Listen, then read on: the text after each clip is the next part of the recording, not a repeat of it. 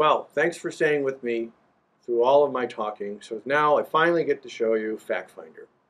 And how do we get there? From the Census Bureau's homepage, you can go to Data and go down to American FactFinder. Or, like I showed you in the PowerPoint, if you go to the bottom of the page, over here under A's, somewhere there is American FactFinder. Where'd it go, where'd it go, where'd it go? There it is, right there. So let's click on that. And you go to the FactFinder homepage. And this lovely lady smiles at me every time I come there, and I enjoy that. So here are the three ways to get data: the simple way, the middle complex way, and the full Monty way here, advanced search. Under community facts, well, first let me show you a little bit about the page. So we have a nice picture in the upper right hand corner. We have these kind of gateways up here, or shortcuts to using FactFinder.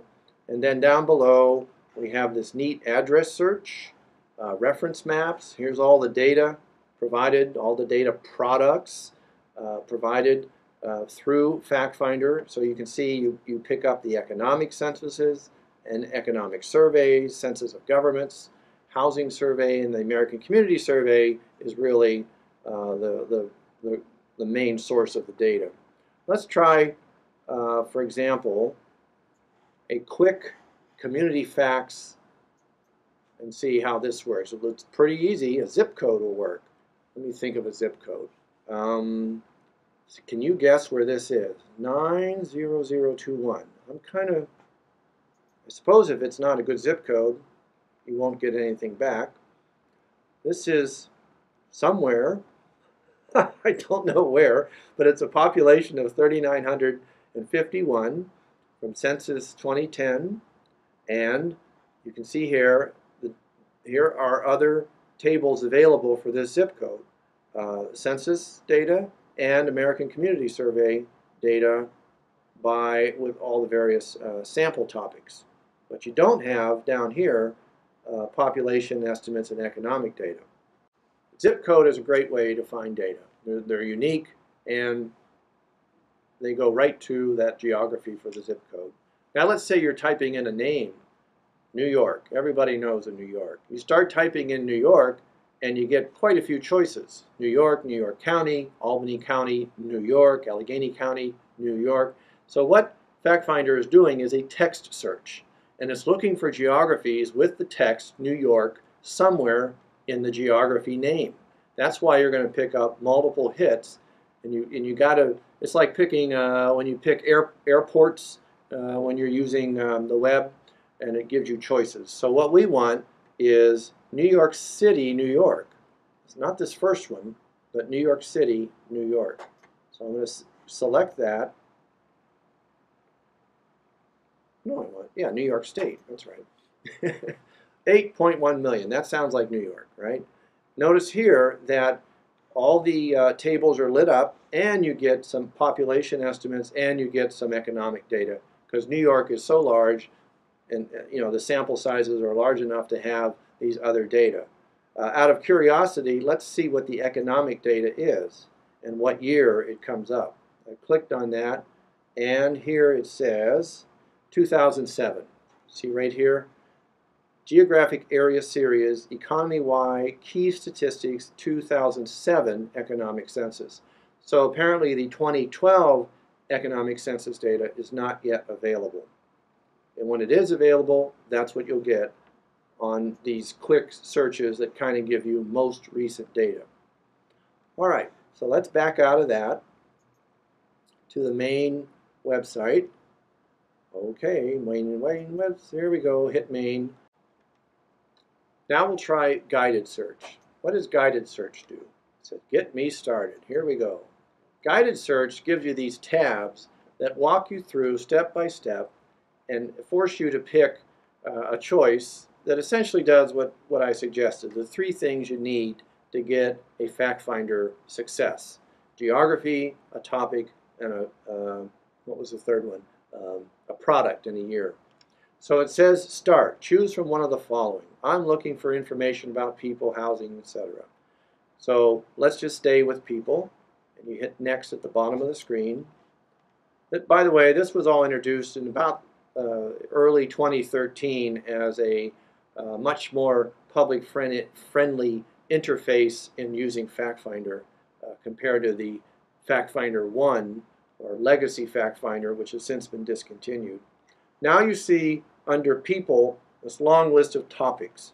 Remember, topics, programs, and products. People, wherever you have a plus sign means you can open it up and you'll find something else.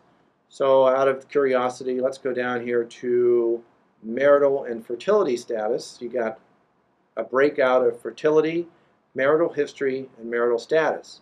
These numbers to the right here indicate how many tables have the word fertility in the title for the geography you've selected. Well, you haven't selected a geography yet, so it's defaulting to the entire United States. So let's say we want to know about marital status. There's 2,278 tables that have the words marital status in the title. That's a lot, and we've got to narrow that down some more. But we've picked our selection. It's now in your selection or your shopping cart, and you want to go on to the next choice and says you got to have a geography. Again, couple ways you can do that. You can enter a state, a zip code, a city name, and so forth. Or you can do what I'd like to do here and show you is select from the choices of geographies that the Census Bureau, in the Census Bureau format that I'm used to. And I want to go to a place. And because places are unique to states, it's going to say, well, what state is your place in? All right. I want to go to, somebody help me here. I like Wilmington, Delaware. There's Delaware. And you can pick all places within Delaware right there. Or go down to the end. Wilmington must be down here. Wilmington City, Delaware. Add that to my box. And you see it show up. Hopefully. There it is. Notice how the selection tables now has dropped to 764. That's still a lot of tables, but we've now narrowed in on a geography. Now with the guided search, you can actually do more than one geography. So for the sake of fun here, let's pick Bethany Beach. I've been there. It's a nice little town. And add that. So you can have more than one geography in your selection box. Now, here's something I'm a little worried about. Bethany Beach is really small. Wilmington City is a city. Notice now that my table numbers have dropped to 103. All right, so I've got two geographies and one topic. Let me go on to next. Do I want race and ethnic groups? I don't, so let's just skip this step. But you could go through and pick from race and ethnic groups. You get now results. What this guided search has not asked you is what year, what data product you want. So it gives you all of them in this list of tables. Here's the top 10. So this is kind of like a Google search with top 10. In these search results, they always show you the United States first. I don't know why, but I guess it's there for reference. Like what are these topics and the data for the entire country. You see this first one in the United States, so you don't want that one. But the next one down, households and families from the ACS 5-year data, but I was after marital status. Here's marital status. Now what I should find, I hope here, is marital status for my geographies. Let's open this table, and what do we get?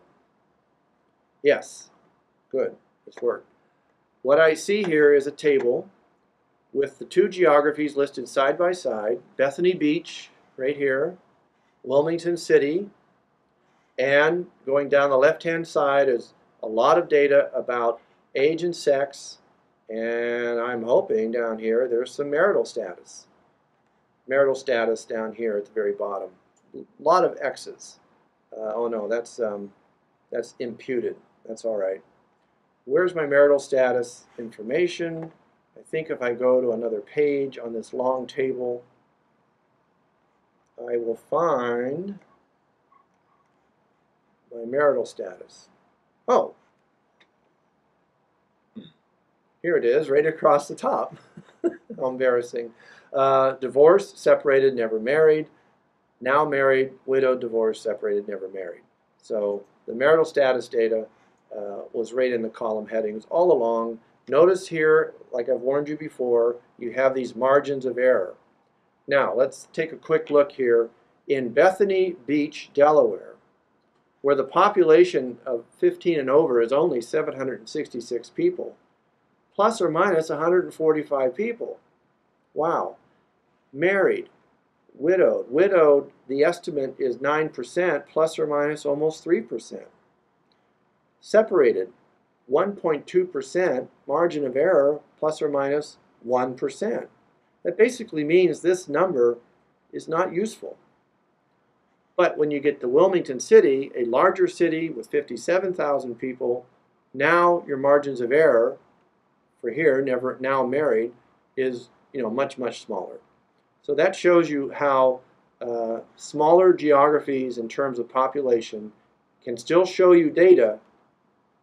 Look at this one, 0 plus or minus 100. It doesn't mean it's just bad data. All right, that was the guided search. Now let's kind of do the same thing with the advanced search. So the advanced search is really FactFinder. And this is the FactFinder page.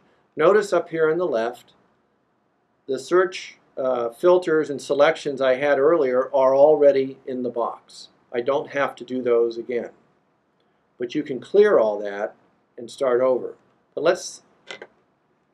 let me show you how we got that in FactFinder Advanced Search. Let's clear the box and start over.